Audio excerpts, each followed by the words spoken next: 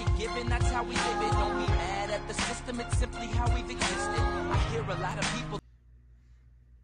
Hi guys, it's just me, Kia. Today we're going to be talking about the IMAX mirror teardrop. Well, teardrop mirror by IMAX. You can find these on Amazon. You can find these on Kirkland's. I originally was going to order through Amazon, but I realized that the reviews were not all that good. People have been saying that the mirrors arrived broken. So I then went to Kirkland's. The price was about the same on Kirkland's, but I was not located near a Kirkland's to do a store pickup, and this was a little bit before quarantine had taken place. So I did find the mirrors on Home Depot, and I did order these through Home Depot, and I did a store pickup.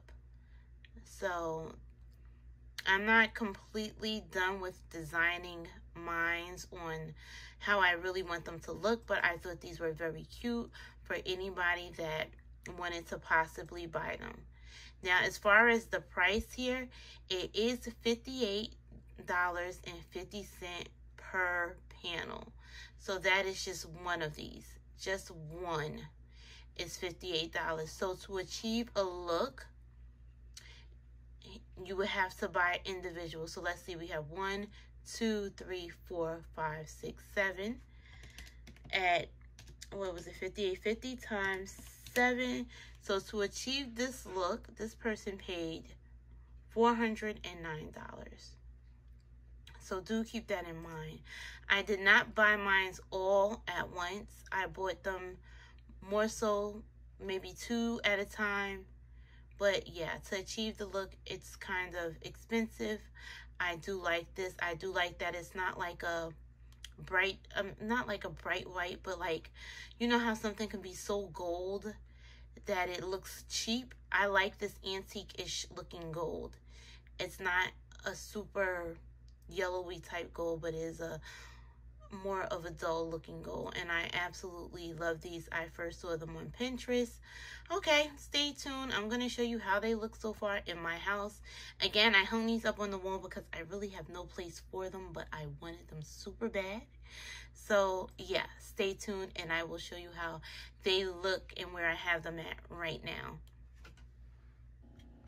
So guys, these are the mirrors. This is how they look. They're really, really nice. They come individually, so this is not like one continuous picture. I bought these to make a look. It's just the one here, and it has the screw hole at the top that you can mount them on the wall. But I thought it was really, really easy. What I did to get the staggering look, I took painter's tape, and I made a level line of painter's tape to the top. And then for the second row, I made another level line straight across of painter's tape. And then I measured 10 inches apart for each one. And that ultimately gave me the look that I was trying to mimic, the look that I saw on Pinterest. So I really, really like these. I do like that they're not super, super gold. They are like an antique-ish looking gold. If I can show you that. I know I wish that people would have gotten a closer look. Please pay no attention to my chair in the background. I was over there lounging and cuddling and watching TV. But as you can see, that look there. So yeah, I really, really like these. They're nice.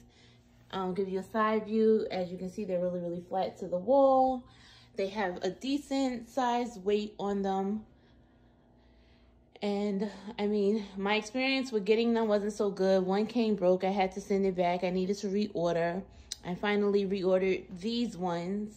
I finally reordered again, and then everything was fine. I did notice that one of them have like a little spot in the mirror. Don't pay no attention to them. They need to be cleaned. But I will clean them. I had to move it. I had to rearrange my living room to work from home. So yeah, this is how they look.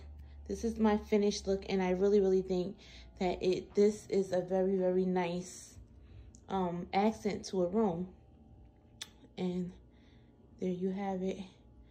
Very nice. Thank you.